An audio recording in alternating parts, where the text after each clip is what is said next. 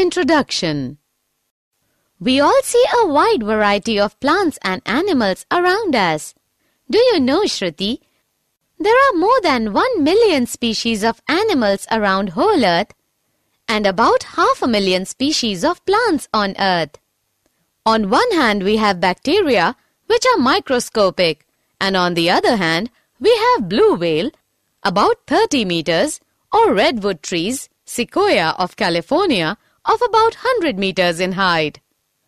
Likewise, insects have lifespan of few days, while trees, especially pine trees, live for 1,000 years. Every organism is different from others. Yes, in our class also, no two students are similar. Anurag is tallest, while Shilpa is shortest in height. Similarly, nose of Deepthi is sharp and pointed, while Akshay's nose is flat and broad. Kriti has small hands with small hand span, while Deepak has big hands with big hand span. These differences are within a species, but within a genus, there are some similarities like human beings, chimpanzees, gorilla, and monkeys are all alike. Similarly, among plants, melon, watermelon, bitter gourd, pumpkin, bottle gourd, cucumber, etc. have many similarities. But when we study two genus, then we find out they are entirely different. Let us do an activity to find out the similarities within a genus and differences among various genera. When we study physical characters of Desi cow and Jersey cow, we find very few differences. But when we see them in a crowd, then Jersey cow can be distinguished from a distance due to its height and stature. But when we look at cow and monkey, then we find that man resembles more to a monkey than a cow, although all are mammals.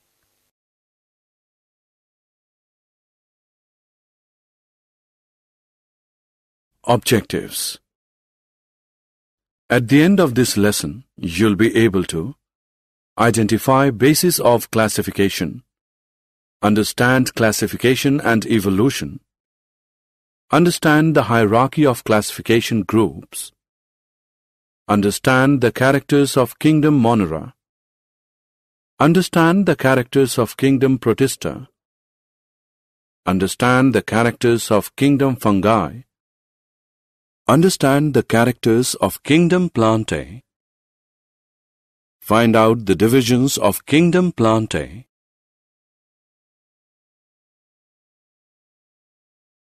basis of classification. We have already discussed that the diversity of living beings on Earth has evolved slowly over millions of years. The variety is so diverse that we can study all of the species one by one in a lifetime. So we try to find out the similarities among the organisms so that we can keep them into different classes, groups, genera or species and then study them. This grouping is known as classification. Why do we actually need classification is a big question. We have some points to make it clear. Classification makes the study of a wide variety of organisms easy. Classification is the tool by which one can deal with great diversity of living forms. Classification projects before us a picture of all life forms at a glance. Classification is essential to understand the interrelationships among different groups of organisms. Classification forms a base for the development of the other biological sciences. Do you all know that it was Aristotle, 384 to 322 BC, also known as father of zoology, who for the first time classified animals into two groups? Animals that can fly, that live in air. Animals unable to fly, that live on land or water. Main drawback of Aristotle's classification was that altogether different organisms were placed in same group and similar organisms were placed in separate groups.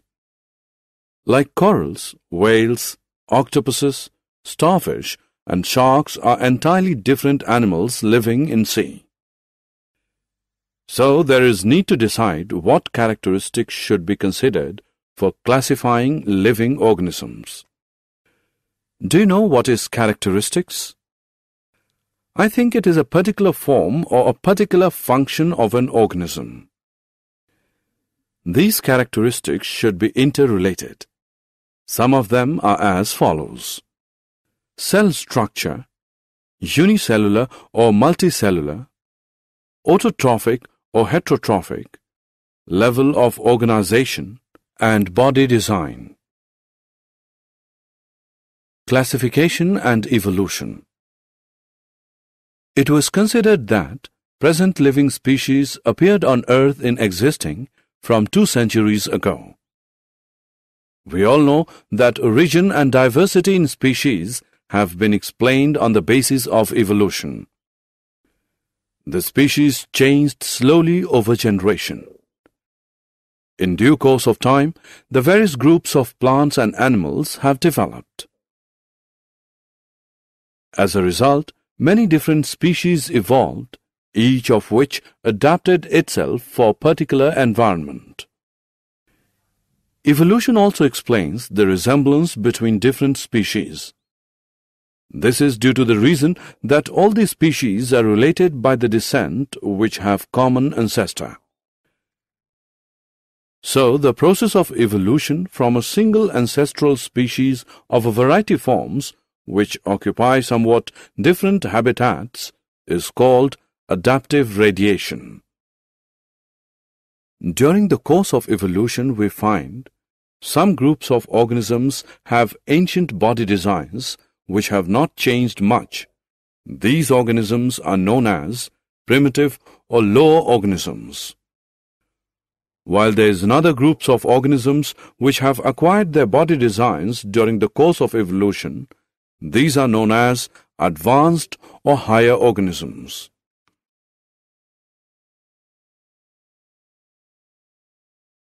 Biodiversity. We can define the diversity of life forms is known as biodiversity. Diverse life forms share the environment and are affected by each other too. As a result, stable community of different species comes into existence. During the process of development, human beings have also changed the balance of environment by affecting particular characteristics of land, water, air, etc. There are approximately 10 million of species on the planet Earth, but only 1 to 2 million of them are known to us, as we have discussed earlier. Approximately 1 million of these organisms are insects. 50% of these organisms live in tropical rainforests which have not been still explored. The warm and humid tropical regions of Earth between Tropic of Cancer and Tropic of Capricorn are rich in biodiversity, so these are called the region of megadiversity. The biodiversity is concentrated in a few countries due to the presence of favorable climatic conditions. About 50% of planet's biodiversity can be found in countries like Australia, Brazil, Colombia, Ecuador, China, India, Indonesia, Madagascar, Malaysia, Mexico, Peru, and Zaire.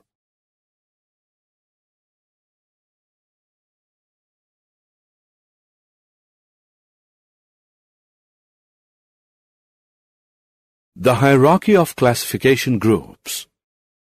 We can define the hierarchy is a system of classification into which taxonomy categories are placed into order of logical sequence. Some eminent biologists such as Ernst Haeckel, 1894, Robert Whittaker, 1959, and Carl Woese, 1977, tried to classify all living organisms into broad categories called kingdoms. Robert Whittaker proposed five kingdoms system in 1969, which has become a popular standard and with some refinement is still used in many works and forms the basis for newer multi-kingdom systems. It is based mainly on differences in nutrition. His plantae were mostly multicellular autotrophs, his animalia multicellular heterotrophs, and his fungi multicellular saprotrophs.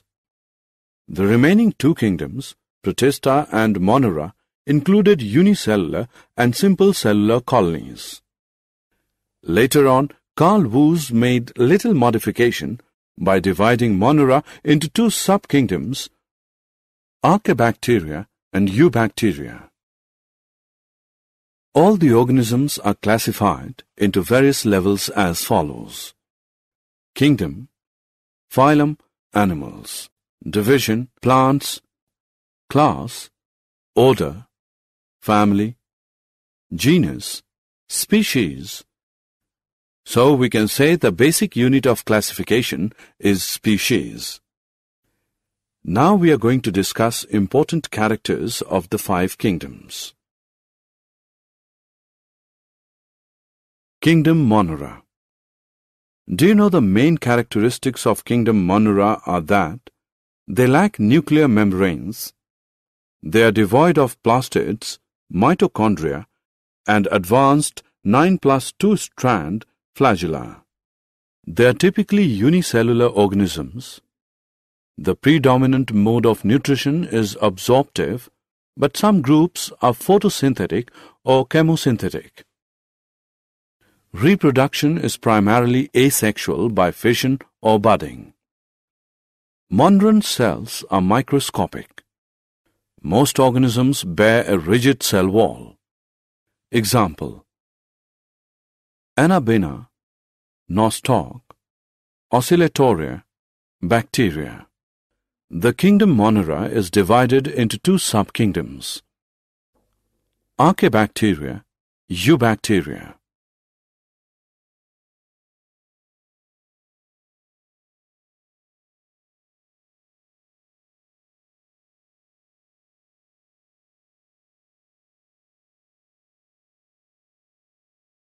Kingdom Protista. All single-celled eukaryotes are placed under Protista. The Protista have simple organization. Either they are unicellular or they are multicellular without specialized tissues. This simple cellular organization distinguishes the Protista from other eukaryotes such as fungi, animals, and plants. The term Protista was first used by Ernst Haeckel in 1866. Protista were traditionally subdivided into several groups based on similarities to the higher kingdoms. The one-celled animal-like protozoa, the plant-like protophyta, mostly one-celled algae, and the fungus-like slime molds and water molds. Protista live in almost any environment that contains liquid water. Many Protista, such as the algae, are photosynthetic and are vital primary producers in ecosystems, particularly in the ocean as part of the plankton. Being eukaryotes, the Protistan cell body contains a well-defined nucleus and other membrane-bound organelles. Some have flagella or cilia. Protista reproduce asexually and sexually by a process involving cell fusion and zygote formation. They may be divided into chrysophytes, dinoflagellates, euglenoids, slime molds, and protozoans under Protista. Examples: algae, diatoms, and protozoans. Kingdom Fungi. It is the kingdom of multicellular heterotrophic decomposers. For example, yeast, muco, agaricus, etc. These heterotrophic may be saprophytes or parasites. A fungus occurs in soil, air, water, and parasitic on plants as well as the animals.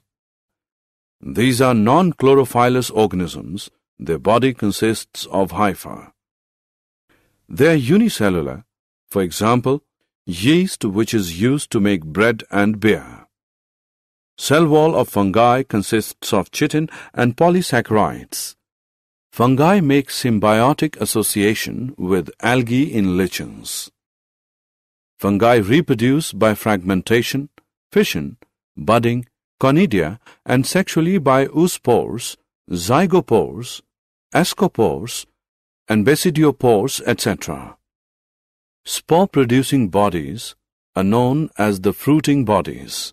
These are spore-producing achlorophyllous organisms like mildew, rhizopus, mucor, rusts fungi, morels, and mushrooms. Some fungi cause diseases.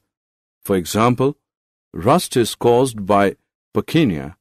The smut is caused by Ustilago. Penicillium produces antibiotic. Kingdom Plantae. Plants are living organisms belonging to the kingdom Plantae. The plant cells have an eukaryotic structure with prominent chloroplasts and cell wall mainly made of cellulose. Plantae includes algae, bryophytes, pteridophyta, gymnosperms, and angiosperms. The scientific study of plants known as botany has identified about 350,000 extant species of plants defined as seed plants, bryophytes, ferns, and fern allies. They include familiar organisms such as trees, herbs, bushes, grasses, vines, ferns, mosses, and green algae.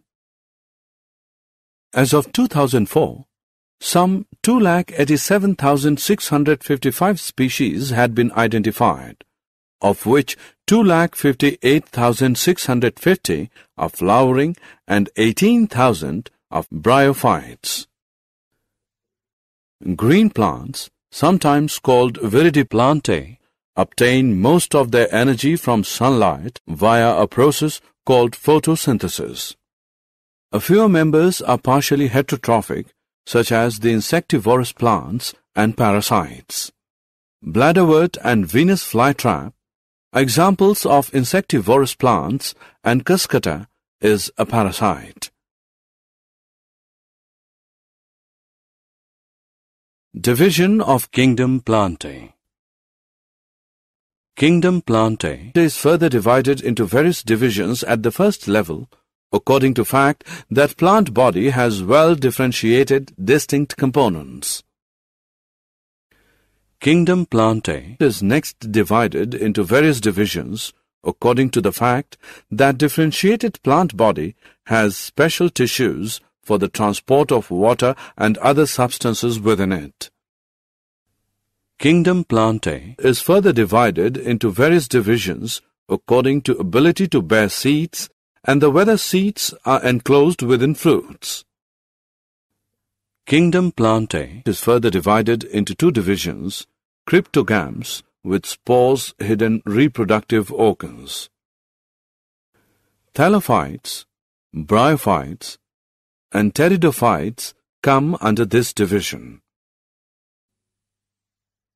Phanerogams with seeds. Gymnosperms and angiosperms come under this division.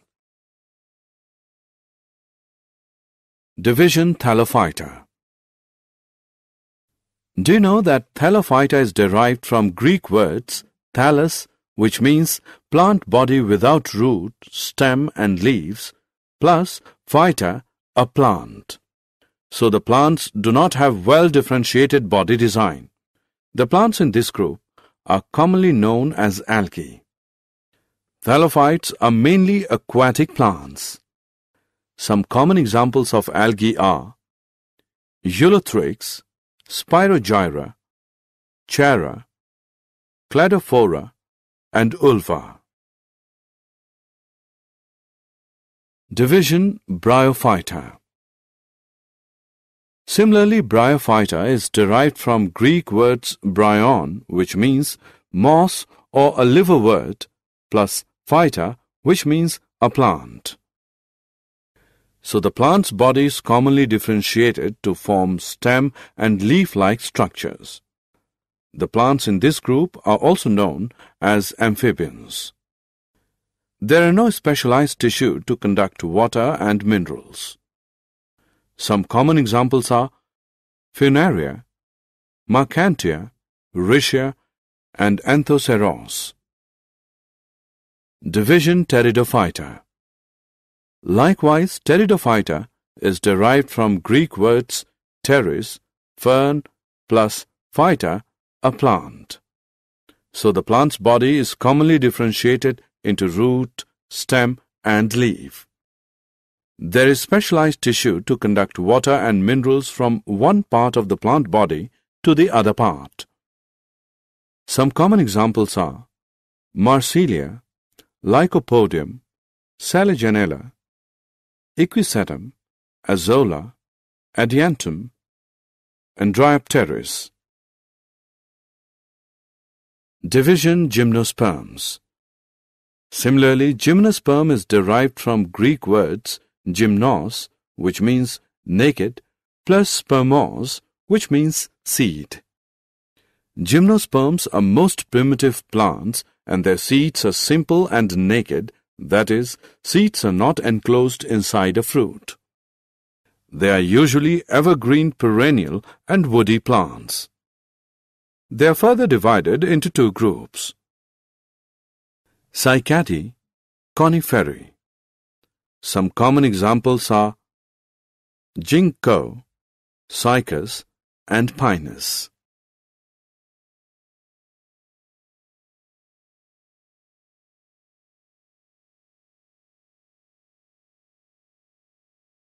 Division Angiosperms. Similarly, angiosperm is derived from Greek words angion, case, cover, plus spermos, seed. Angiosperms are highly evolved plants and they produce seeds that are enclosed within the fruit. The reproductive organs are aggregated in a flower, so they are also called flowering plants. Embryos of plant have cotyledons. These cotyledons are leaf-like, so they are also known as seed leaves. On the basis of number of cotyledons present in seeds of plants, angiosperms are divided into two groups. Monocotyledonous, mono is 1. Dicotyledonous, di, which is 2. Some common examples are pisum, pea, solanum, potato, rosa, rose, ficus, banyan, melia, neem, malus, apple, and magnifera, mango, etc.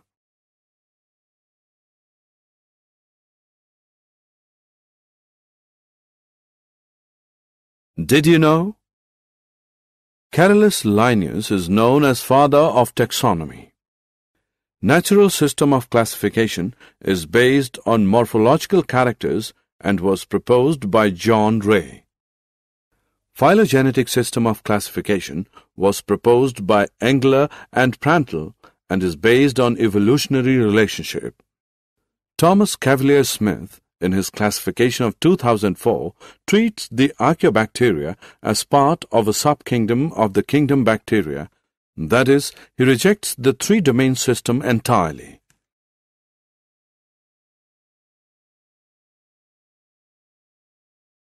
Summary. Let us summarize what we have learned. Classification helps us in finding out the diversity of all life forms. The classification of life forms is related to their evolution. The major characteristics considered for classifying all organisms into 5 major kingdoms are whether they are made up of prokaryotic or eukaryotic cells, whether organisms are unicellular or multicellular, whether organisms have cell wall, whether organisms prepare their own food.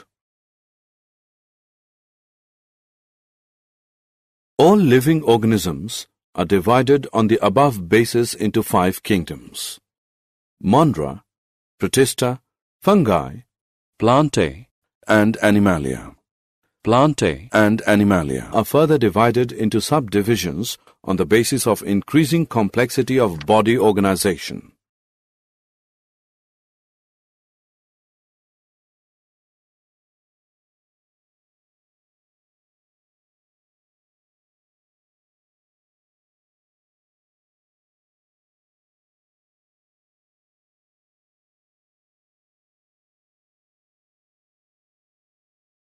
Plants are divided into 5 groups: Thallophytes, Bryophytes, Pteridophytes, Gymnosperms, Angiosperms.